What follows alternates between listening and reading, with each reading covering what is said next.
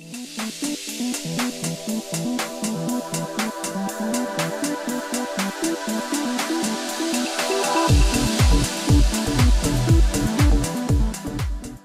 short demo will guide you to the easy process of deploying a BigFix agent on a cloud instance that has been discovered through the new capabilities delivered in BigFix 10.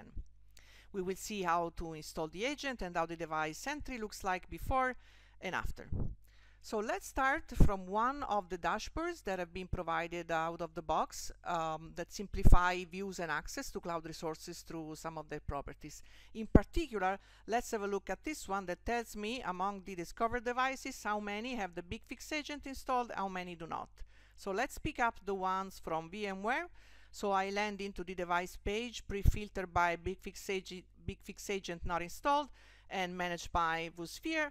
And I can select one. I could also select multiple devices at the same time, but for this demo we will select one, and we go into the deploy drop down menu and we say deploy BigFix agent. We then land into the BigFix agent deployment configuration. At the very top I can change the device list if I change my mind. For the moment we don't. We stick with the device that we have chosen already. And then we go and configure the BigFix infrastructure by defining a BigFix authenticating relay. Of course, as you can see, this is not mandatory, but for the sake of this demo, we will specify one. This relay also needs a password. Set up a password. And then we go and specify which CDT point that must be already installed we want to leverage for the installation. The CDT point also requires use a password. And then we go and set up the credential for the target machine. So BigFix needs to have the credential. This is likewise the CDT process works.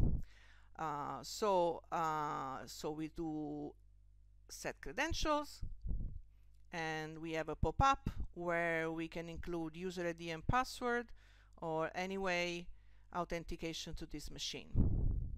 Okay, so basically this is it. You can now start the deployment by clicking deploy. You land into the deployment page of this specific fixlet that will trigger the installation of the agent.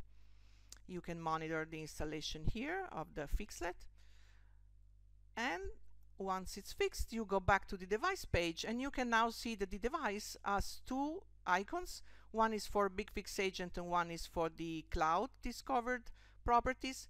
This means that the correlation engine has put together these two entries. There is no duplication of data, and you have one single entry for one single device, putting together information from BigFix as well as from the cloud plugin. Okay, so that was it. Thank you very much.